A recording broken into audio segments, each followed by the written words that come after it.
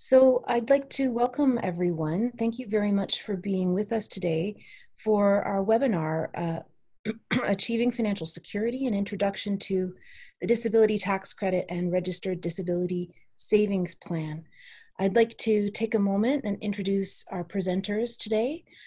We have with us Cynthia Min, who is a program manager for Access RDSP with the Disability Alliance of British Columbia. Welcome, Cynthia. Thank you so much for being with us. Thank you for having me. We also have Tom Mooney, who is a long-standing volunteer advocate with the Plan Institute BC, who's another of our co-presenting organizations today. Tom, thank you so much for being here. Thank you for inviting us. And my name is Kimberly Hansen. I'm an executive director with Diabetes Canada, and I'm really pleased to be with all of our co-presenters today to share with you an overview of the disability tax credit, what it is and how you can hopefully access it, the ancillary programs that it is a gateway to, such as the Registered Disability Savings Plan, how you can access those in particular if you're someone living with diabetes or if you're caring for someone who is, and how these tools can support you in achieving financial security. So Tom, maybe you could advance to the next slide, please. Just wanted to make note that this information is the intellectual property of the presenting organizations by and large, and that none of this is, of course, medical advice or financial advice, but just guidance that you can use to investigate more on your own behalf. Next slide, please. Today, we'll cover off some history about the disability tax credit and RDSP, particularly as it pertains to people with diabetes. We'll talk about what the DTC and RDSP are, how you can be eligible for them, what the specific eligibility criteria are as they pertain to diabetes, how you can access free money through these programs, how you set up an RDSP and who can do so, and then how you can one day withdraw those funds and have them benefit your financial situation. So look forward to having a discussion with you. Throughout this presentation, you'll be able to ask questions using the chat function at the bottom of your screen or by typing comments in if you're watching on Facebook Live, and we'll be pleased to answer those. So before we start with the content, we'd like to hear from you a little bit. We would invite you to respond to our first polling question. And we're wondering whether you are someone who lives with type 1 diabetes, type 2 diabetes. Are you a caregiver or family member of a person or people who live with diabetes? Are you a healthcare professional or perhaps other? Maybe you're just an interested party, and that's all great. We're just curious to know a little bit more about you. So we'll give you about 20 to 25 seconds to answer those questions, and then we'll carry on with our presentation. Please take a moment to vote now, please.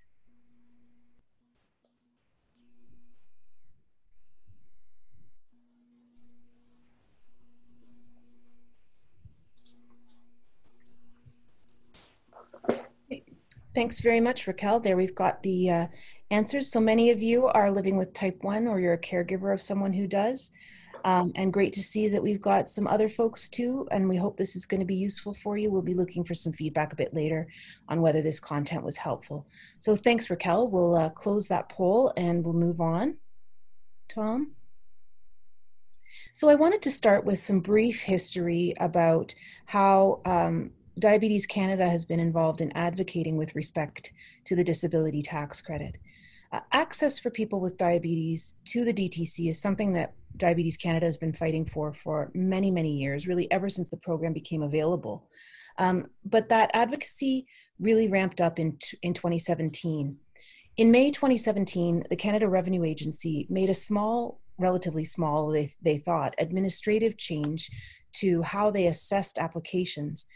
And that change resulted in no adult with type 1 diabetes being eligible for the DTC under their new criteria. It wasn't a change in the Income Tax Act. It wasn't a change in the official eligibility criteria. It was really just how the analysts at the CRA were interpreting our applications. And it meant that no adult with type 1 was able to get through to the program, even when they had been qualifying previously. So Diabetes Canada and JDRF worked together to get that change reversed. And that happened in December 2018. Approvals reverted to normal. So we're seeing now that probably about 55 to 60% of people, of adults with type 1 diabetes who apply for the disability tax credit under the category of life-sustaining therapy now qualify for the program. We'll get into the specifics of that a little bit more in a few minutes, but I'll just say for the record that there was never, to our knowledge, an interruption in the ability of kids with type 1 diabetes to access the program. And eligibility for adults with type 2 has always been a little bit more complicated. It tends to be related to complications or comorbidities that you might be living with, as opposed to people with type 2 typically do not qualify under the category of life-sustaining therapy. So we'll talk about that in a few minutes. Also, as a result of Diabetes Canada and JDRF's advocacy, the Disability Advisory Committee was reinstated in early 2019. And that's a committee, it was reinstated in early 2018. And in 2019, it made its first series of recommendations. The committee is made up of advocates and representatives of a variety of patient organizations and a variety of conditions. And they're really there to talk to the CRA about how the administration of the DTC could be improved to make it easier for people with all sorts of disabilities to access it. And in their recommendations that were made in 2019, they suggested that everyone who requires life-sustaining insulin therapy, which would be anyone with type 1 diabetes, as well as a handful of other folks, should automatically qualify for the program. That change hasn't been put into place yet, but we'll continue to advocate that it be implemented. The Senate Social Committee also studied the issue, and in June 2018 made a number of recommendations that Diabetes Canada also supports, and you can see those by clicking on those links in the presentation deck, which we'll be sharing with you all after the fact via email. Next slide, please, Tom. There are mainly three ongoing issues that Diabetes Canada is concerned with, and actually the third one has largely been resolved. So first, we recommend that the eligibility criteria either be clarified so that everyone with requiring insulin therapy to sustain life be automatically eligible, or if they choose not to do that, we at least require that carbohydrate counting explicitly be allowed as an eligible activity. And again, we'll get into that more in a few minutes. We also want the eligibility criteria for the DTC to be modernized and updated so that when healthcare providers, doctors, or registered nurses, nurse practitioners are filling out the forms, they're answering questions that they can reasonably attest to. Right now, they have to say, yes, my patient spends 14 hours a week administering life-sustaining therapy, but they're not with us when we are doing that for the most part. So it's not a comfortable process for healthcare providers, and that's not fair to them. We want the criteria to be worded more appropriately to something along the lines of, yes, it is reasonable to assume that my patient is spending that kind of time based on their medical condition. The third issue that we were really concerned about was that it used to be that if a person was deemed no longer to be eligible for the disability tax credit, they would be asked to close their registered disability savings plan, and the government could take back any contributions it had made. That has been changed. As of budget 2019, the federal government has committed to protecting the RDSP investments and contributions of people who made those contributions while they were eligible for the DTC, even if their eligibility subsequently changes. So that problem seems to have been addressed, and we continue to work on the other two. Next slide, please, Tom. So next poll question, please let us know which currently describes your situation today as it relates to the DTC. Are you currently receiving it? Have you made an application but you were denied? Are you perhaps thinking about applying, or none of the above? We'll just give you 20 seconds or so to answer these questions. Would love to know kind of where you guys are so that we can customize our remarks in the way that's going to be the most helpful for you.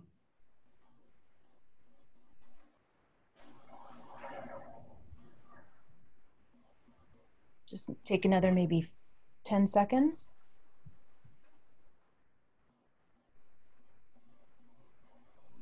Okay, thank you. So I see that a bunch of you are considering applying, a bunch of you are currently receiving the benefit. That's fantastic. Hopefully we can provide information that will be helpful and of interest to all of you. So next slide, please, Tom. I think I'm handing it to Cynthia now. Hi, everyone. Thank you so much, Kim. For those of you who don't know, what is the DTC? What is the disability tax credit? In short, it's a non-refundable tax credit that can help reduce the taxes that you or your family members or caregivers owe. What you can do is claim it on your taxes, and the best part about it is that it can be claimed retroactively for up to 10 years, which means if you've paid your taxes for up to 10 years ago, and you've also been living with your disability during that time, you could receive money back during those years. Let's say you haven't paid as many taxes, you haven't paid taxes on your income.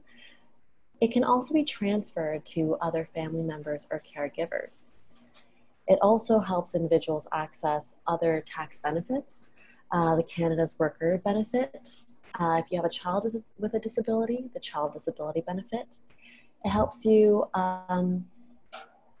claim other medical expenses, and it is also the qualifying factor to opening an RDSP, which we'll get into later on in the presentation. So, am I eligible? To be eligible, a qualified medical practitioner has to certify that you have a severe and prolonged impairment in mental or physical functioning. What does prolonged mean? A prolonged impairment means that you've had your disability for at least 12 months. Next slide. And what does severe mean? A severe impairment means that you might be either very restricted or restricted severely in one activity in one of the following categories: in vision, speaking, feeding and preparing food, hearing, walking, eliminating or toileting, dressing, or mental functions necessary for everyday life. But Kim mentioned before that you might have comorbid conditions that cause you to be restricted somewhat in 2 or more of the above activities. In that case, you might also qualify under the cumulative effects of these significant restrictions. And the third way you can qualify is if you need life-sustaining therapy to support vital functions at least 3 times a week at an average of 14 hours a week. So how can you apply? To apply, you have to fill out this form T2201, available on the government website. It's called the Disability Tax Credit Certificate. You fill out the front page of the form on your own or with the help of a support person, and you take the rest of the form to a medical practitioner. It can either be your doctor or other qualified medical professional, so in some cases a nurse practitioner, to be completed.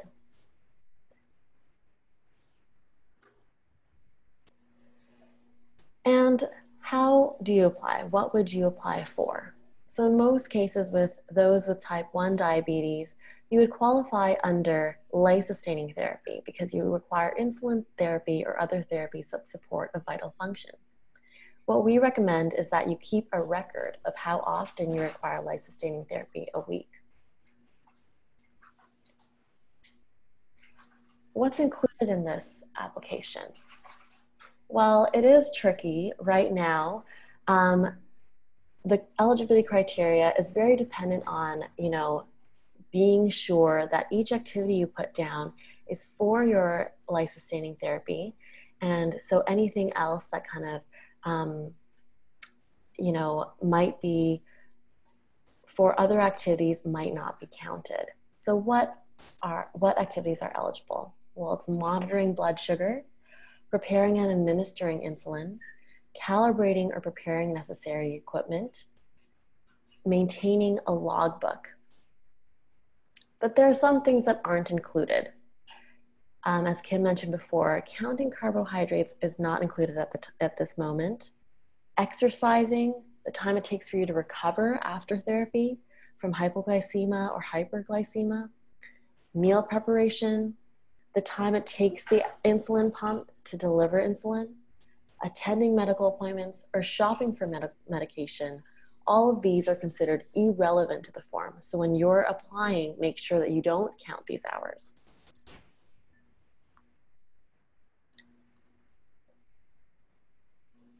And maybe I can jump in on this one because this is a log that I have actually used personally. I am someone that lives with type 1 myself. And so I get a lot of questions from folks wondering how a person with type 1 diabetes might be able to kind of meet the 14-hour per week requirement of under the category of life-sustaining therapy. So 14 hours a week would work out to about 130 minutes or so a day. And when you break it down and think about standard therapy for type 1, it's really not that hard. And I should say that this is a log for, a standard person with type 1 who isn't sick. Obviously, if you're having a sick day, if you're fighting DKA, then this could be much, much greater. I should also note that if you are a caregiver of a child with type 1, the time that the child is spending going through therapy, as well as the time that their parent or caregiver spends administering that therapy, can both be counted. So it's much easier typically for people to meet the eligibility criteria for a child with type 1, but even an adult with type 1 really can relatively easily meet the criteria. When you think about testing your blood sugar, every time you go to test it, you need to be washing your hands, you need to be changing your lancet, you need to be perhaps swabbing with an alcohol swab, taking the time to load your meter, all of that can really add up. There's the number of times that you might dose insulin in a day. You're allowed to count time that you might spend treating a high or a low blood sugar. So actually taking the insulin or the glucose to treat those. You're allowed to count the time it takes to test for ketones. You're certainly allowed to count the time that you spend logging and analyzing trends in your blood sugar readings. And if you're anything like me, that's an almost daily task that I'm undergoing, at least right now, because in the context of this pandemic, being locked down, my insulin needs have really been changing. And so I'm having to look at the patterns a lot more and make dose adjustments. So it doesn't take that long to reach the amount of time needed. And this is not a log that obviously is meant to be prescriptive or should be copied, but it's just meant to give you some guidance as to how, in your particular case, you might need it. And so in preparation to talk to your healthcare professional about an application, you might want to start to log some of these activities, all of which are the eligible activities. Just make sure that you do not talk about the time you spend carb counting, because that will result in your application being denied. Over back to you, to Cynthia. Thanks. Thank you so much, Kim. I think that's a valuable, some valuable advice and perspective to add to the conversation. And it's exactly that. before you get going again, I've got a couple quick questions that I'm just seeing. Maybe I'll just take a quick moment to address them. So Kaylin's asking why time exercising doesn't count when it's part of managing the condition and blood sugar control. It's an excellent question, and I really disagree with the fact that it doesn't get to count. But it's a standard requirement across the Income Tax Act that can't count because I think because they're concerned that it would really open up the floodgates. You could say the same thing about preparing healthy foods. Like, how do you manage diabetes without factoring in how you're eating? And so really don't agree with these criteria, but they are the current eligibility criteria. Somebody else, Jen, has a question about whether changing pump or CGM sites counts. Yes, it does. So if you're not taking injection therapy, you can count the time that you spend changing, loading a pump, or applying a CGM sensor. You can count the time that you spend scanning that sensor. You can't count the time that it takes to prime a pump. And you, just the same as for no apparent reason, you can't count the time that it takes you to recover from a low, even though you can count the time it takes you to ingest the sugar. It's very, very arbitrary and dumb. And, we've made that point abundantly to the CRA, but they don't really care. Another question from Facebook. What if you want a Libre but can't afford it? That's another awesome question for probably another discussion. A couple of provinces are now covering Libres for some folks, Ontario and Quebec in particular. But I would invite you to, if you've got more questions, reach out to info@diabetes.ca or call our info line at 1-800-BANTING, BANTING, who can offer you some tips on how you can increase coverage on that. And somebody else wants some information about claiming their medical costs for type 2. And so we'll be happy to share that. Just make sure that we can see your email address or email us at info@diabetes.ca so that we can be sure to respond to you. And then last question, and we'll keep going for a while. Has the time to treat high and low blood glucose levels changed? Brenda thought that it was not eligible. So it is not a change. There's been no change to eligibility criteria, but the technical rules say that you can count the time that you spend, as I mentioned, treating a high or a low, but not the time you spend recovering from it. So they don't care how long it takes us to feel well again or even be capable of, say, driving a vehicle again. But they will allow us to say, oh, I had to take an extra injection, or I had to stop what I was doing and go take some sugar tabs. Okay, sorry about that, Cynthia. Back to you. No worries at all. I think that, what you said too about exercising is, it is sort of, exercising is not a relevant criteria for any of the categories. So that includes, like walking, dressing, or feeding. And that can be a really tough thing because, of course, people who are restricted or, time that it takes to exercise, that is included in a lot of people's recovery for any type of disability. But unfortunately, I think, it is not, considered a basic activity. And I think that because of the disparity between people's experiences, it's currently not being included, but that is a very tough thing, I think.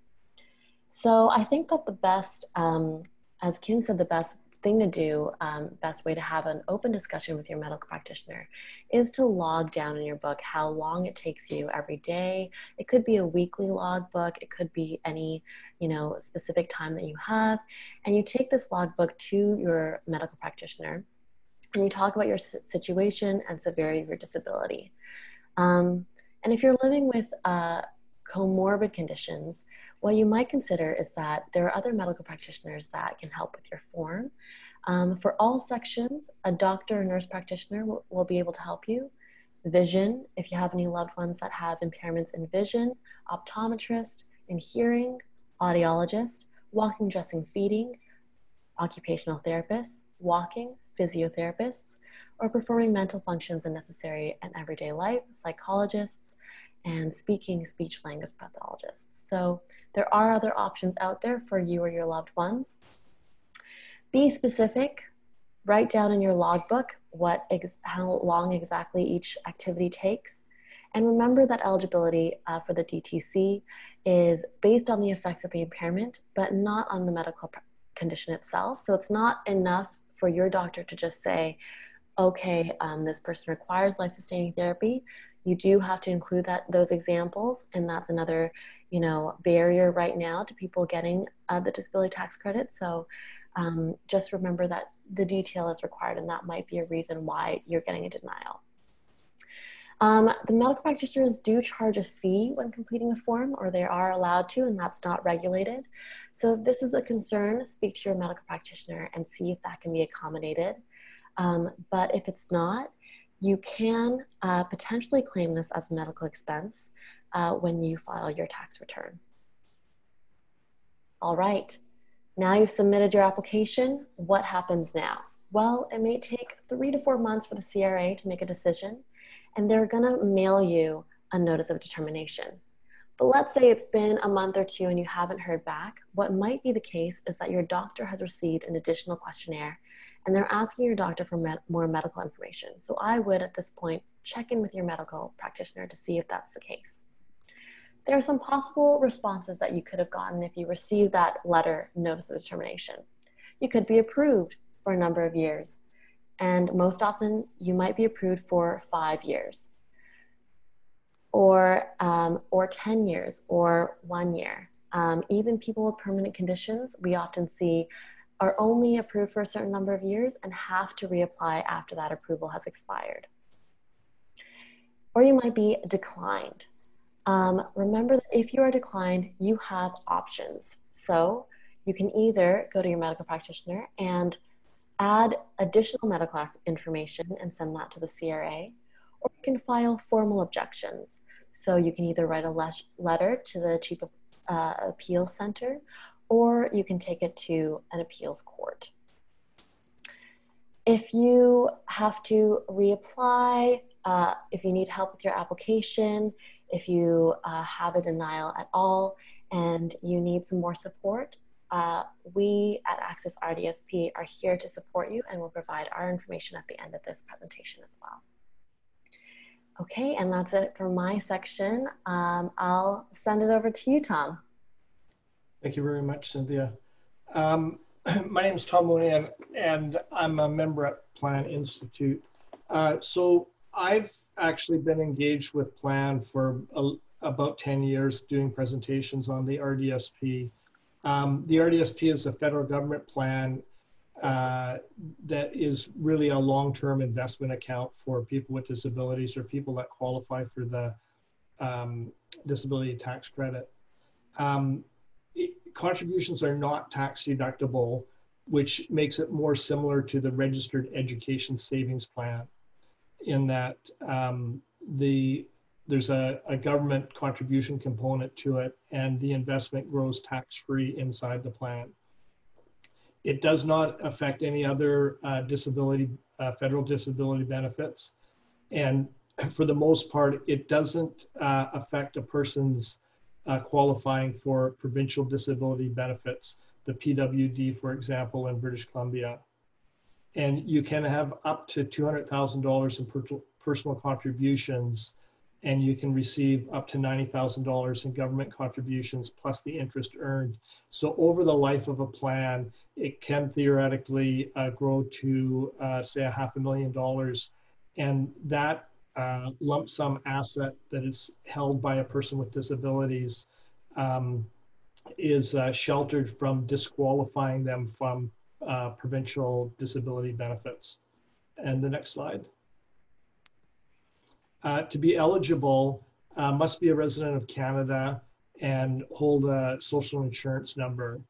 And it must be open before the end of the calendar year where the beneficiary turns 59. And the qualifier for the registered disability savings plan is that disability tax credit.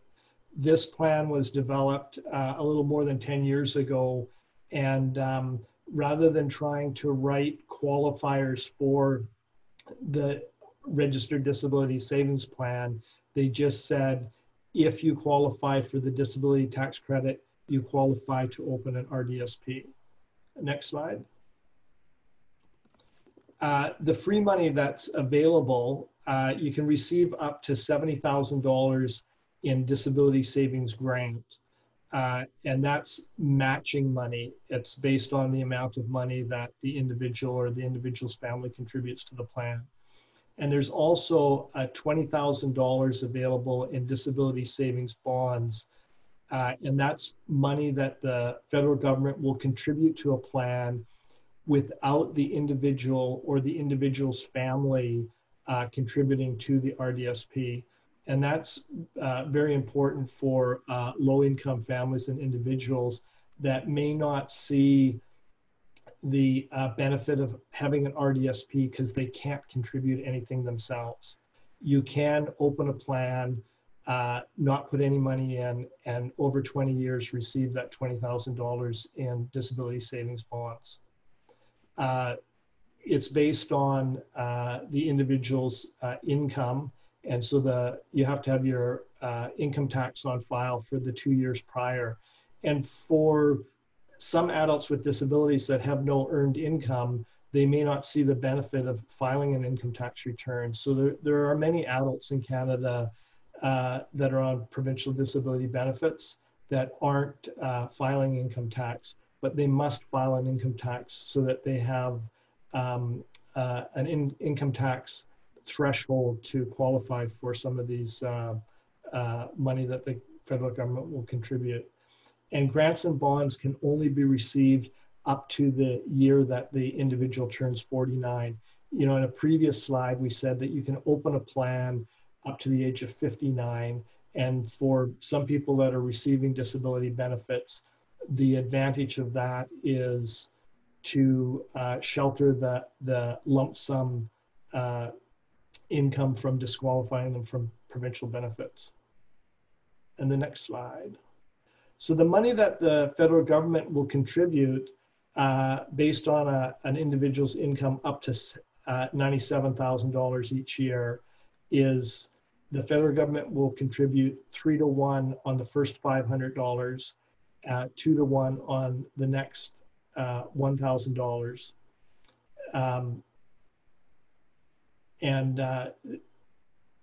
That's a total of $3,500 in matching matching contributions. And that income amount of $97,000, if you have a registered disability savings plan for a child, it's based on the parent's combined income. And then when that child becomes an adult at 19, it will be based on that individual's income. And even for high earning individuals or high earning parents of children with disabilities, if their income is more than $97,000, the federal government will still contribute dollar for dollar up to $1,000 each year. And that's much more generous than what the registered education savings plan contributions are. And we'll go to the next slide. And this is the Canada Disability Savings Grant, and that's the federal government's contribution to individuals that have an income of less than $48,000 a year. It will be prorated for people with incomes between $31,000 and $48,000, but individuals that have an income less than $31,711 a year, they receive the full $1,000 grant, and that grant is paid up to a lifetime maximum of $20,000. So for an individual whose income may fluctuate, some years be greater than $31,000 and some years be less, over the span of the lifetime of the plan, they can receive up to $20,000. Tom, before you move on, we've got one question. Yep. This viewer is asking, if I qualify for the RDSP, is annual income both mine and my husband's? No, for a married couple, it's the individual's income. And for a child, it's the combined parents' income. Great, thanks, Tom. And we go to the next slide. So the bond amounts will be paid automatically. In my daughter's case, she's an adult with disabilities, and we contribute sometime in the early part of the year, and usually 30 days or 60 days later, the federal government's matching portion magically shows up. In years that we didn't contribute early in the year, somewhere in March or April, she usually receives the government's $1,000 contribution because her income is below $31,000. And the grant amounts can be received by making contributions for previous years. So as Cynthia had mentioned, that the disability tax credit can be retroactively claimed for back to 10 years. Likewise, the matching contributions and even the free $1,000 a year that the federal government will put into an RDSP can be retroactively claimed back to 10 years. The RDSP has been around for a little more than 10 years now, so it doesn't go back to the beginning. But it's fairly important for people that qualify for this program to, even if they don't have the ability to make contributions this year, if they qualify for the disability tax credit and open an RDSP, even without making any sizable contributions, they will receive that $1,000 a year retroactively for 10 years into the plan. Yeah. I'm sorry, I didn't mean to interrupt you. The government will put in a maximum of $10,500 in any 1 year. So if you open a plan today, but you can retroactively contribute for the previous 10 years, you may not be able to get all of those matching grants and bonds in the first year that it's open, but eventually over 2 or 3 years, you will be able to eventually get the matching and the $1,000 bond, or the $1,000 grant for previous years.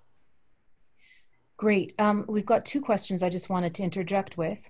One from Ali, who's wondering if it'll be possible to receive a copy of this presentation that is replayable. So yes, thanks for that question. I mentioned that we would share this presentation deck by email afterwards with our participants, but I should also have said we'll be posting this to Diabetes Canada's YouTube channel, and that will include a full replay of this webinar plus a link to the presentation deck. That should be up by early next week at the latest, so you'll be able to revisit this or share this with whomever you'd like. The next question is from Kristen, who's wondering, Tom, how does one qualify for the bonds? Can we go back to the previous slide that shows the amount for the bonds? Oh, I had one. So the grants are eligible for income up to $97,000, and then the next slide shows the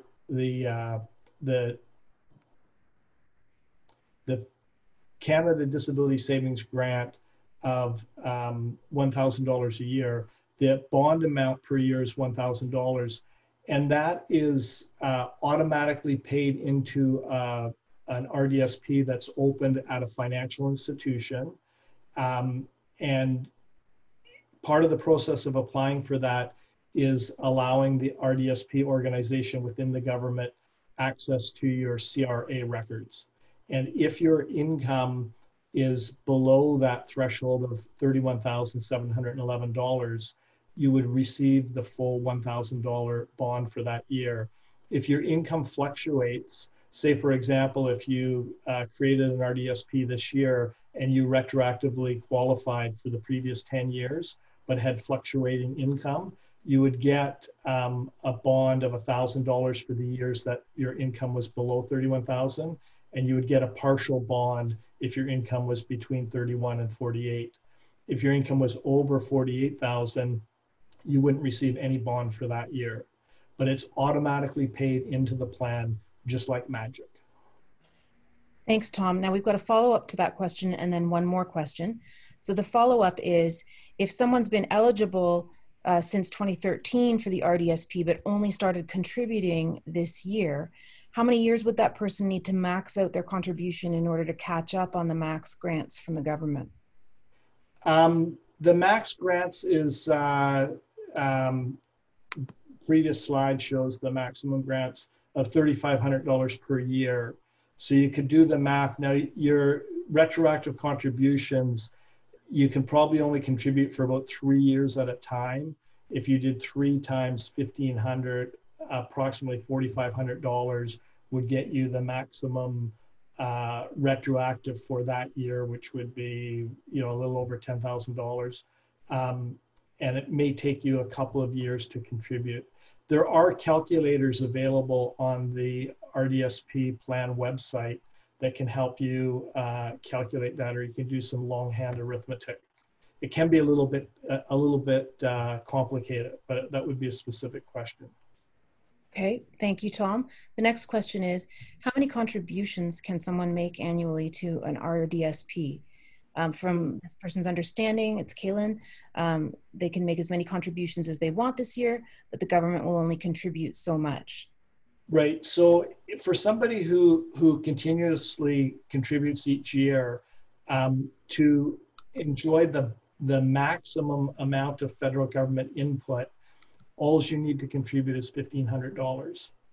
So for example, for my daughter,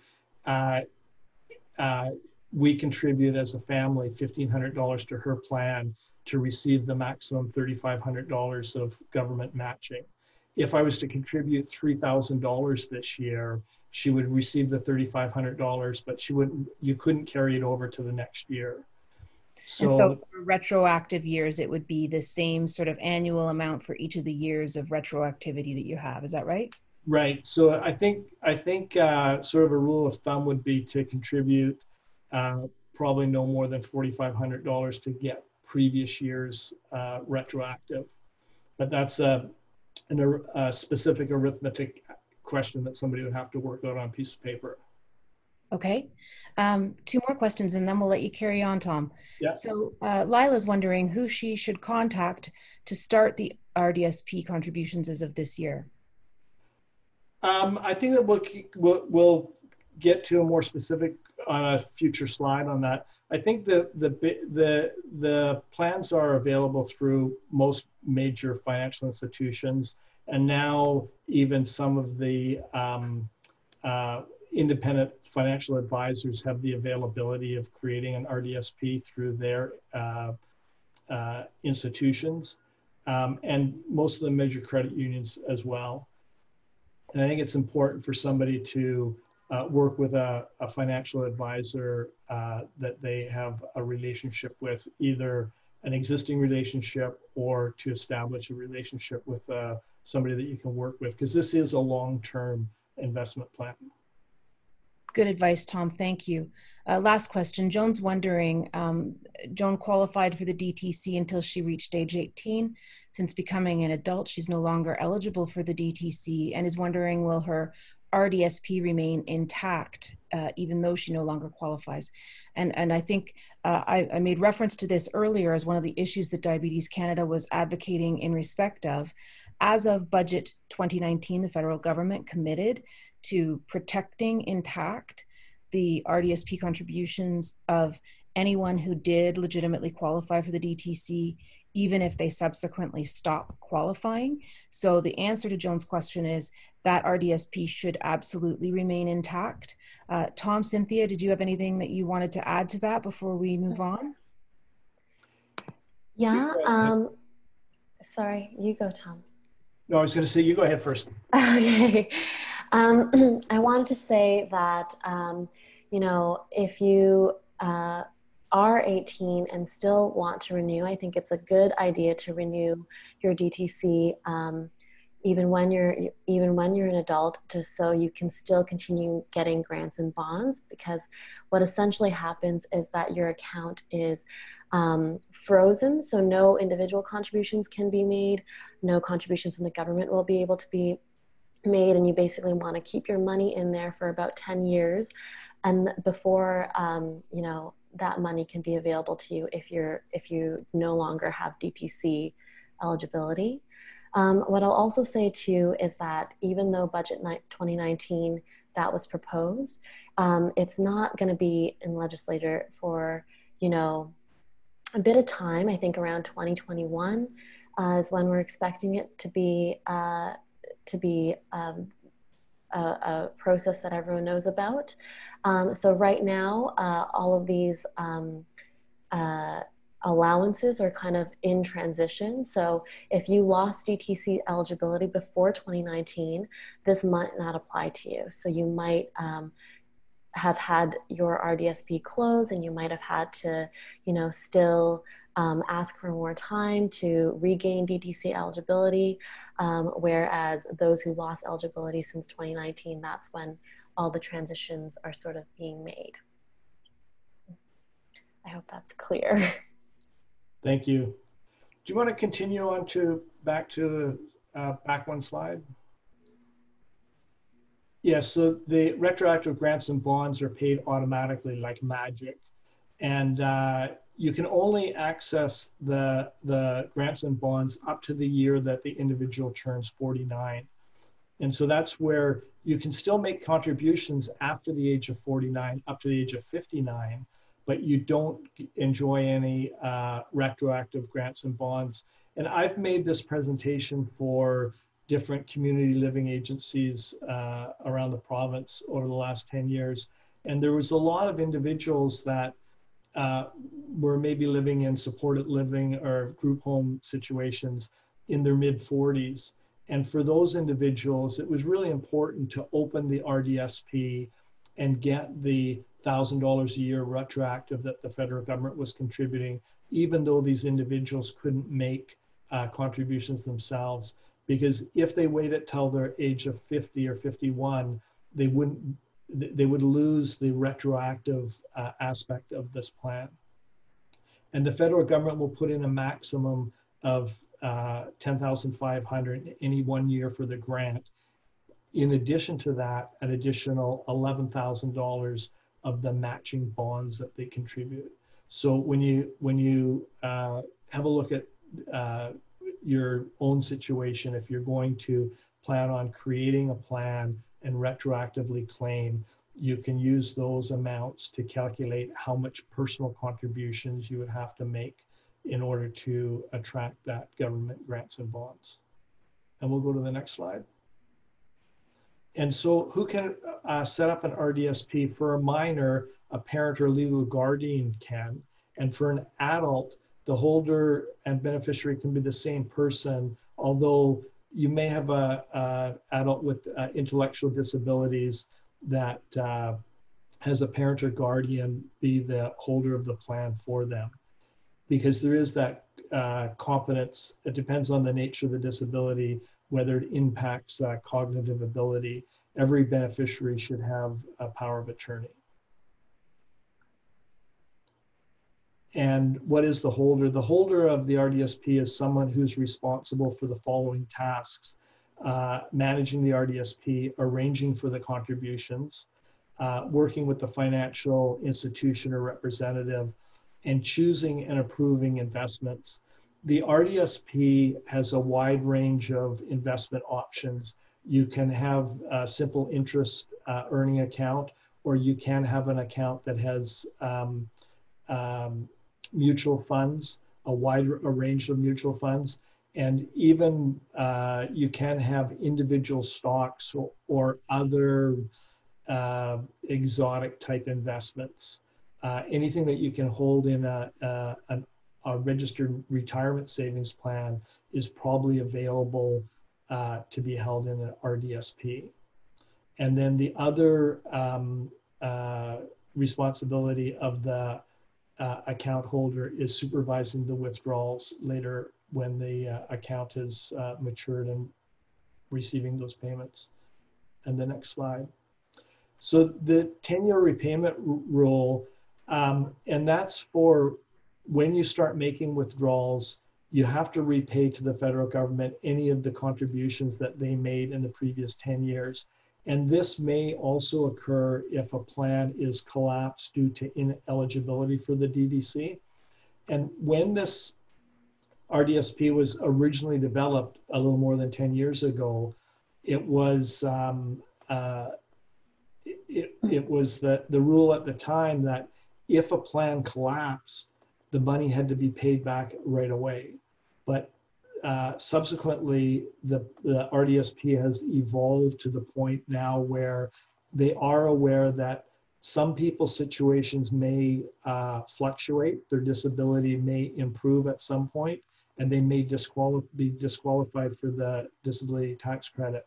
But if there's a likelihood that the individual's circumstances may change again, and they may requalify in subsequent years, as Cynthia used the word frozen, the plan can be frozen, and I'm not sure that the amount of time that it can be held, but for a year or two, you can freeze the plan and then perhaps requalify for the disability tax credit and then continue on. But when you start making withdrawals, you pay back the 3-to-1 that you received in the government's contributions for monies deposit in the previous 10 years. If there's any unvested grants or bonds within the RDSP, you're not eligible to withdraw without penalty. And basically what that says is that you can't, if you've had a plan for 13 years, you can't take the money that is matured that you're fully vested in. This is a long-term savings plan, and it's not really intended for taking out little bits of money here and there. And withdrawals are restricted, and the RDSP is not something that you can dip into without a penalty. And it's intended to be a 30-year plus savings plan. So to enjoy the maximum government contributions, if my daughter contributes $1,500 a year for 20 years, she would receive the $70,000 in federal government money, plus she'd receive $20,000 in $1,000 per year for 20 years. And then 10 years of letting that money mature, and then she can start making withdrawals without repaying any of the federal government money. And once you start making withdrawals, you can decide how best to spend the money. And that's another aspect of this plan as it relates to people that are receiving other government disability benefits, is that there's no limit on the types of things that you can purchase with the money from the plan. And the next line about open a registered, oh, what's that?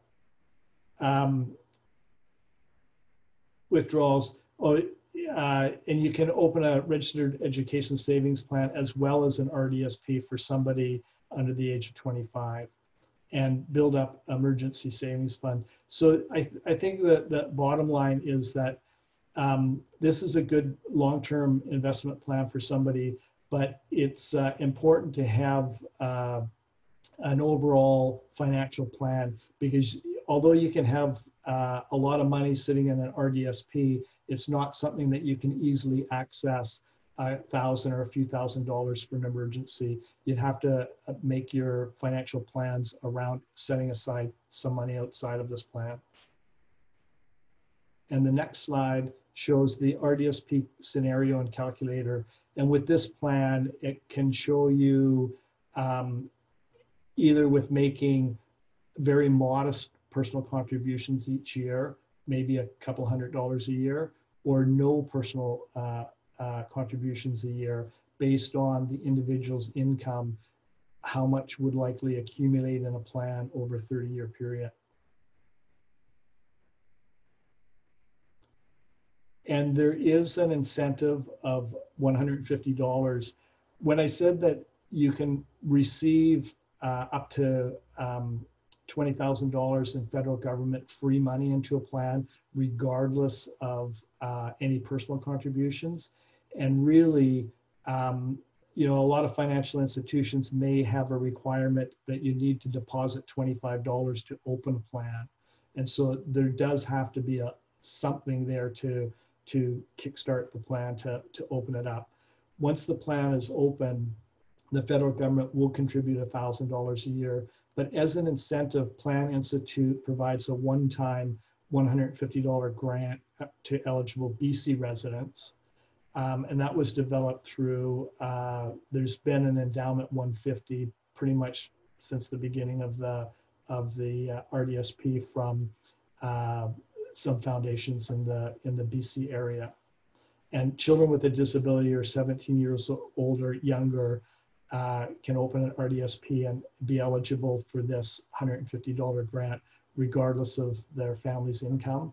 And for adults with a disability, it's intended for low income individuals who are an adult that should have an RDSP, and it gives them $150. And that $150 will attract 3-to-1 federal government contribution, plus the additional $1,000 each year going forward. And so for more information on that, you can go to the RDSP. And there are a wide range of information available through Plan Institute and through these websites that are listed on the screen.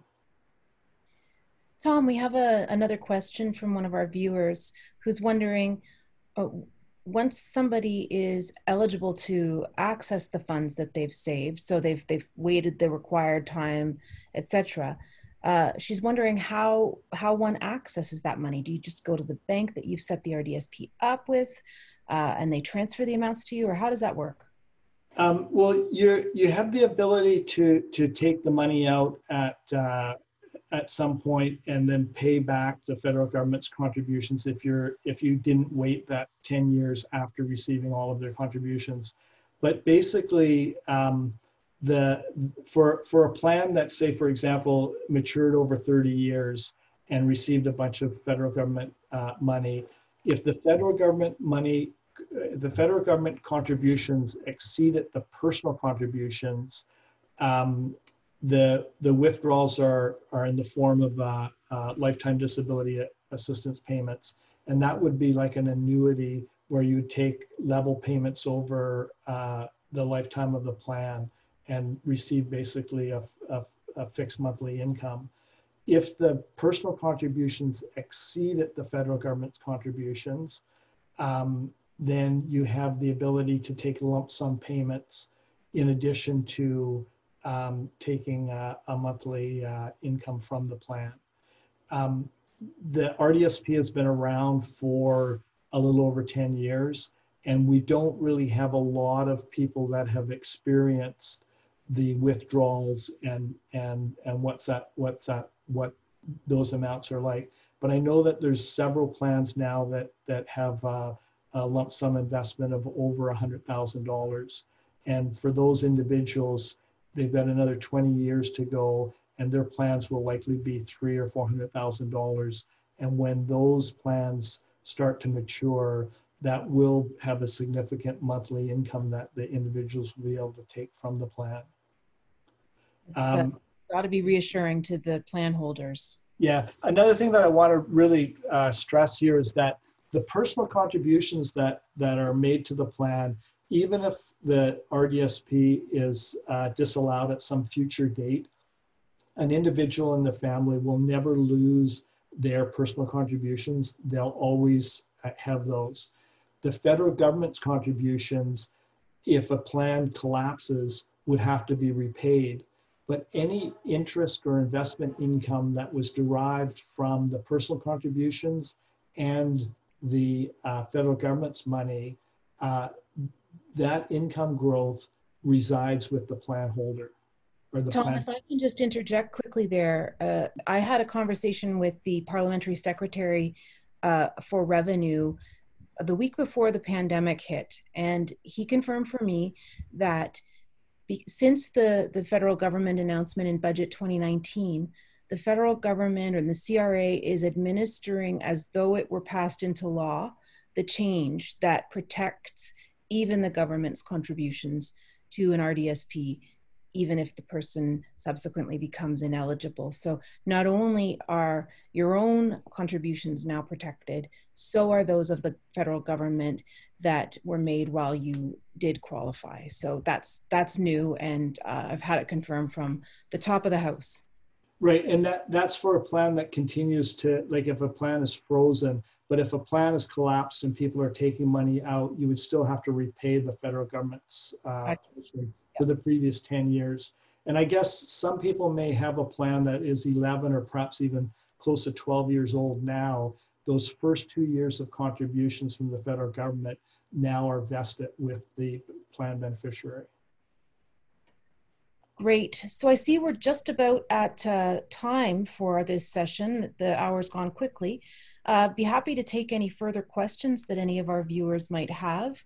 You also have our contact information and can absolutely reach out to any of us after the fact with any more questions that you have. But do feel free to reach out. And maybe while you're thinking, I'll just ask my teammate to start the last poll. We just would love to get a sense from you as to whether the information that we've all shared with you today has been helpful. So please just take a minute to give us your feedback before you go off and have the rest of your Thursday.